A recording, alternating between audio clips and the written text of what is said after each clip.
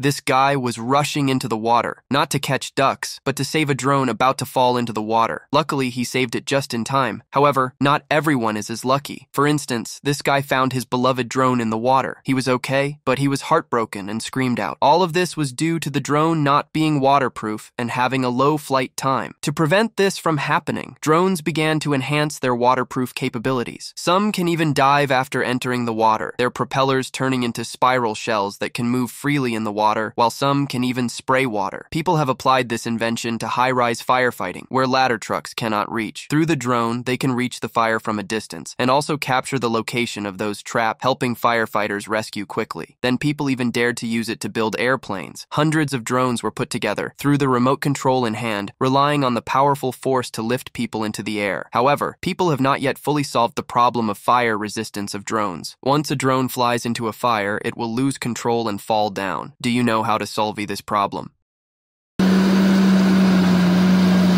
This machine in the forest can be said to be unstoppable. Whether it's a large tree stump or a small sapling, as long as it's unnecessary vegetation, it will flatten and crush it. This is a self-propelled forest mulcher. It is divided into two parts. The rear of the driver is equipped with a conveyor belt wheel. This allows the machine to adapt to rugged mountain roads. The front is equipped with a drum that can rotate at high speed. The surface of the drum is full of overlapping neuron teeth like dog teeth. They are all made of hard alloy. Rotating at high speed can easily crush large trees. How does it work? The driver sits in the driving cabin, first controls the cutter into the base of the tree. After cutting off the trunk, the tree will naturally fall forward. Then control the cutter to crush along the ground. In a blink of an eye, a large tree has been crushed on the spot. This is a method of crushing larger trees. If you encounter shrubs or saplings, you can directly crush them along the ground. It is worth noting that because of its excellent crushing efficiency, it can not only be used to crush trees, it can also be used to crush rocks. Whether it's gravel or marble, all will be crushed into fragments. The treated soil will become very soft. There are no more rocks that can plant new green trees. Significantly increase the land use rate. You are using a lot of manpower to do this work, right?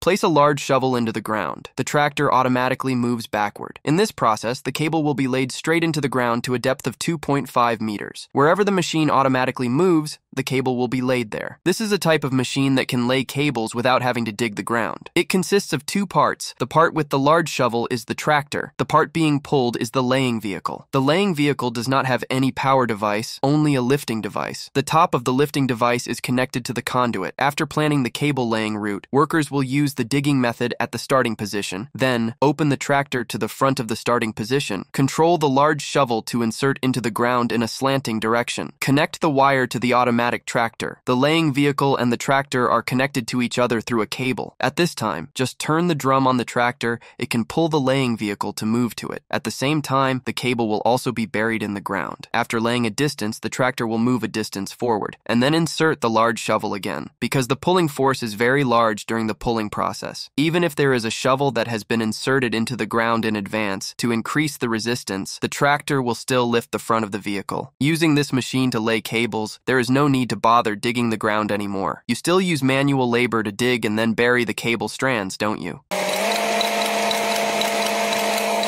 The wrapping machine is combined with the lifting machine. One side lifts, the other wraps. In an instant, a 4-meter-tall seedling has been tied up. I believe you will find this scene familiar because we have recently introduced the Christmas tree tying machine. Both machines operate on the same principle. Both use an internal slide to pull a thin wire around the trunk of the tree. The ultimate goal is to reduce the volume of the tree. This is beneficial for the subsequent transportation of the seedlings. If the Christmas tree tying machine was invented for short, fat trees, then this machine was specifically invented for tall, thin seedlings. After the machine moves to the side of the seedling, the driver will control the direction of the triangular device hanging in front, then open the embracing ring to hug the trunk of the tree. The internal slide will pull the thin wire to tie the branches of the tree. The lifting machine can lift up to 6 meters. Interestingly, to prevent the branches from not being tied well, 2 bow-shaped robotic arms are also installed in the triangular device. First, they make the branches return to shape, and then wrap them. This can ensure that every branch is tied. After completing this step, the digging of the tree will begin. Without the need for human strength, the crescent-shaped tree digging machine will cut down the root of the tree. After cutting out a crescent shape in the ground, the tree root and the soil have completed the separation. Then pull the tree root up. After the workers complete the final wrapping work, a seedling can be safely transported away. Are you a gardener who still uses a shovel to dig seedlings, right?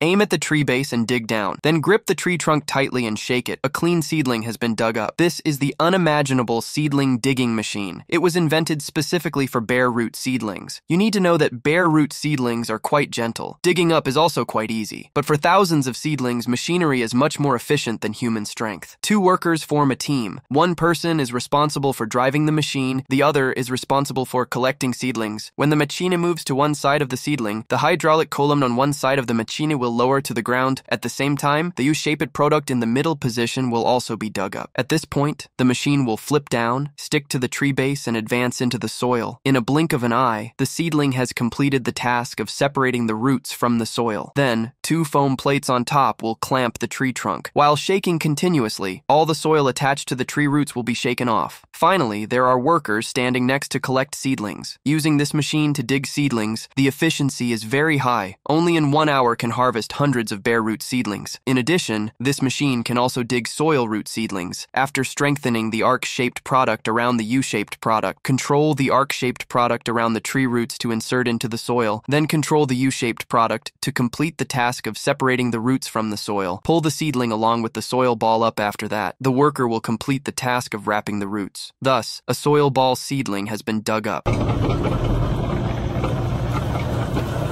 A metal wire inside the pipe was slowly pulled out. Along with it, the mud blocking the pipe was also pulled out. The pipe immediately became unblocked. However, the unblocking of the pipe was not due to the metal wire, but a tire tied to the end of the chain. Under the pull of a large earth-moving machine, the tire entered from the inlet of the pipe and exited from the outlet. Whether the pipe was blocked by mud or rotten branches, everything was cleaned up, making the pipe clean and unblocked. The principle of cleaning is understood, but how can this chain tied to the tire get into the pipe? In fact, before starting the cleaning work, the workers will cooperate with the earth-moving machine. They will place a long, thin steel rod into the pipe from the outlet. When they reach the inlet, they will hang the chain on the steel rod. In this way, the earth-moving machine only needs to pull the steel rod back, and the tire will be pulled into the pipe. This is the way to unblock small pipes. When encountering large pipes, the tire will not be strong enough. At that time, the workers will use a semicircular iron. The usage is the same as before, only that it needs to be pulled repeatedly to clean the pipe. Of course, smaller pipes cannot use tires. Workers will replace it with a special spray pipe, put it into the pipe. It can spray a high-speed water flow in reverse, and it will squeeze into the gap in the pipe based on the thrust. Eventually, all obstructions will be cleaned.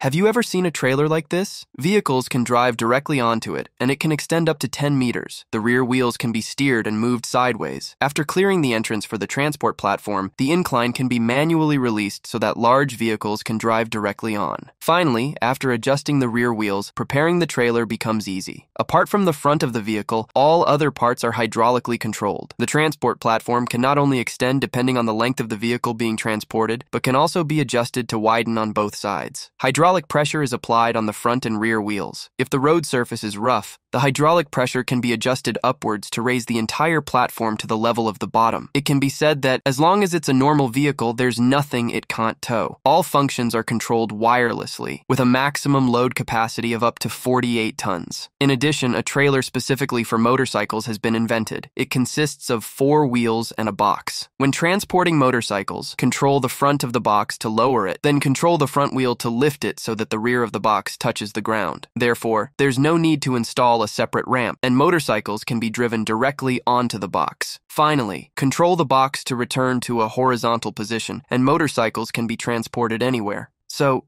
isn't it interesting?